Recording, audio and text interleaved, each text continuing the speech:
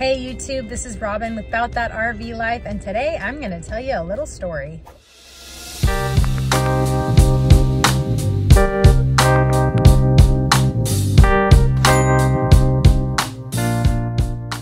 Camping season is coming up, and as you know, we have 3 trailers that we haul around all over central Washington, deliver to different campgrounds. We love the gorge, take them out to the gorge all the time, and it's a very busy season for us. And the thing that we're looking at is weekends where we have all 3 of our trailers heading out.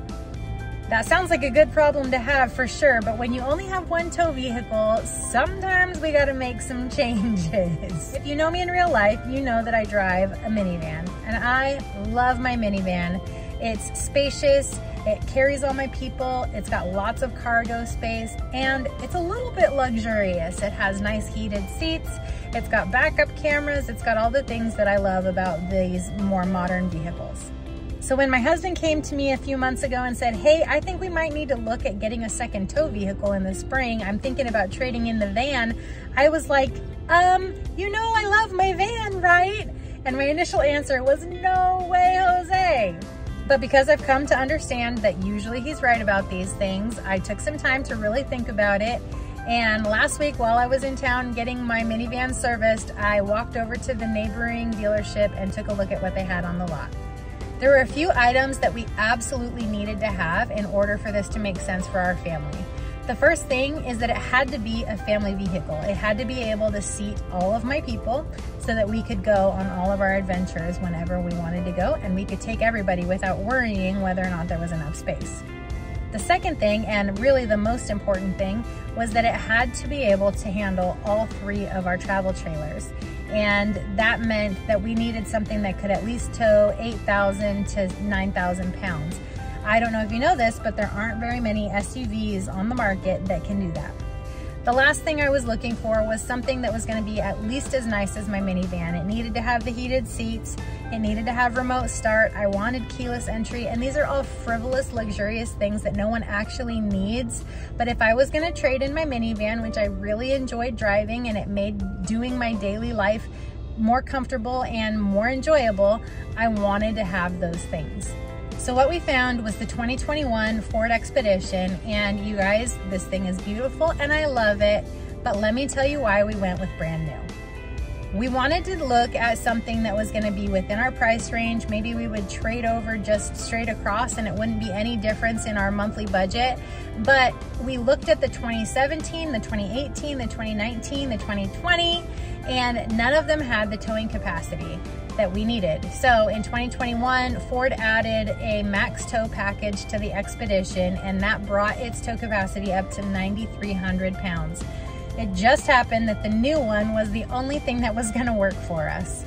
So with no further ado, let me introduce you to our new tow vehicle. This is our 2021 Ford Expedition Max with the max tow package. It can pull 9,300 pounds. It is in the color antimatter blue. So in this lighting, we were trying to find a nice bright day to make this video for you guys, but in this lighting, it looks almost black. And if the sun was shining nice and bright on it, you would see that it has beautiful metallic flecks in it that make it just look stunning. Here we are inside the Expedition, and I'm just gonna show you some of my favorite features.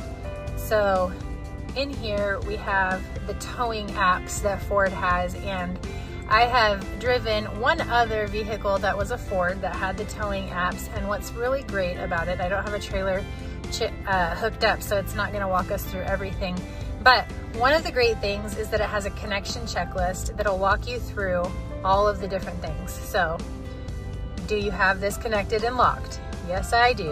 Is the electrical wiring connected? Yep, it sure is. Are the lights functioning correctly? Yep. Are the safety chains connected? The tongue jack raised? Are the mirrors adjusted? You have your gain setting. And then, is the trailer disconnected once you get to the end of your situation? It also has trailer setup. It has trailer light status. So if the trailer was connected, it would check all of the lights for us. if it had the trailer connected, it would also register which trailer it was so that I can keep track of specific information about that trailer, and also towing status if I had a trailer connected. Again, I do not, and so I'm only getting to show you some of the things, but this is one of my favorite features about the Ford with the tow package. Another thing I love is this smart screen. It is a touch screen. It has XM radio. We can connect a phone either Bluetooth or, my favorite, right here through the USB ports, so that I can have all of my iPhone apps on there and use it with my Apple CarPlay. I really enjoy this feature. It's one of my favorite things. It also has, as you can see, the wireless charging pad. And so that's cool for if we've got multiple phones in here needing to charge them.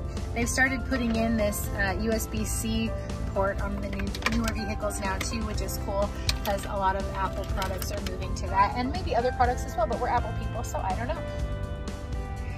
Another neat towing feature on this rig is the trailer backup assist. And theoretically speaking, this would help you in the event that you are backing a trailer and you want it to go a certain direction. You turn the knob either direction, and you have to calibrate this in order for it to work. You have to turn it on in order for it to work.